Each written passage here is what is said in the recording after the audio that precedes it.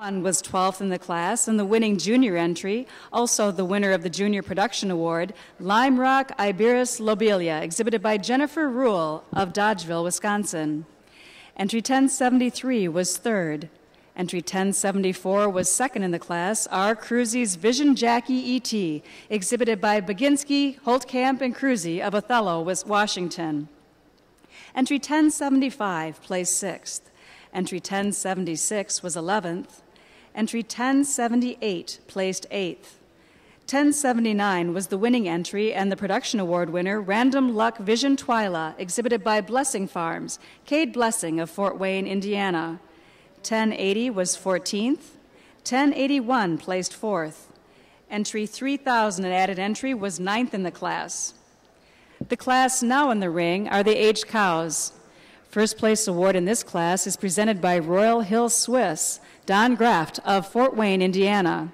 The Bread and Owned Award presented by Iowa Brown Swiss Association.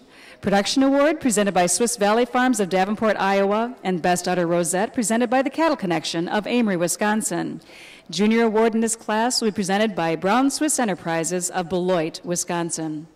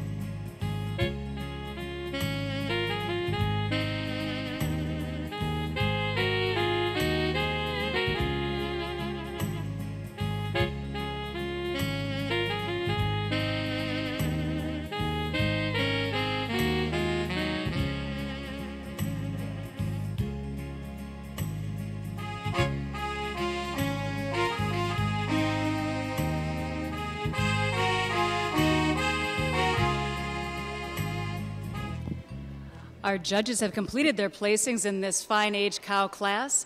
At this time, I'd like to acknowledge our production award winner.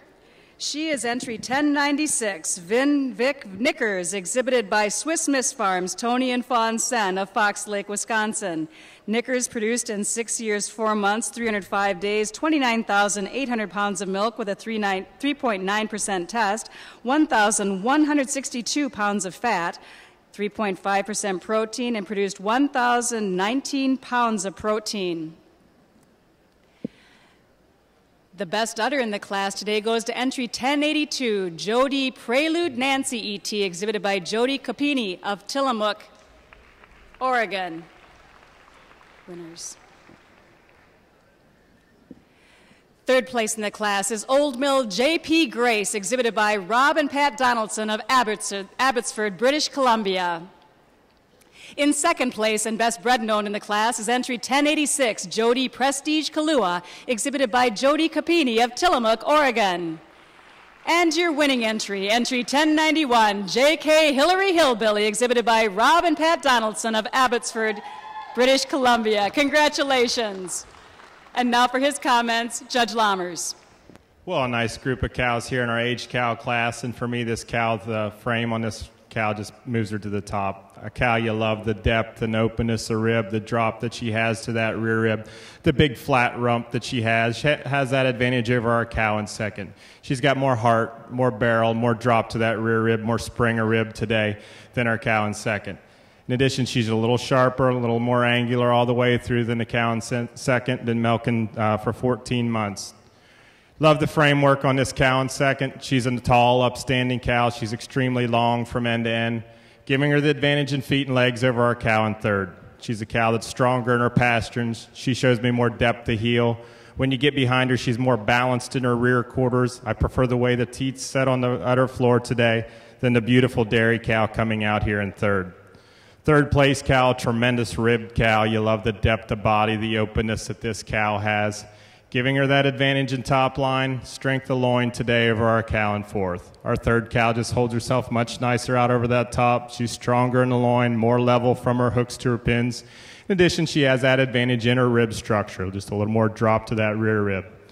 But boy, what a mammary system on this fourth cow. Cow, you love the height and width of udder. We did make her best udder in the class quite handily. You love the seam in this cow, the correctness of teat placement. Just lacks the overall strength of top, depth of body for us to get her up any higher in the class today. But is that advantage in mammary system that gets the fourth cow over the fifth, just on width of rear udder. She has more boom to the top of the rear udder, more symmetry in those rear quarters.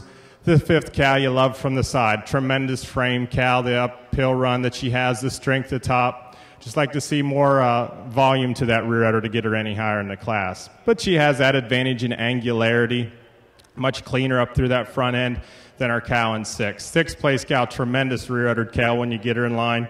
You love the height and width of rear udder that she has.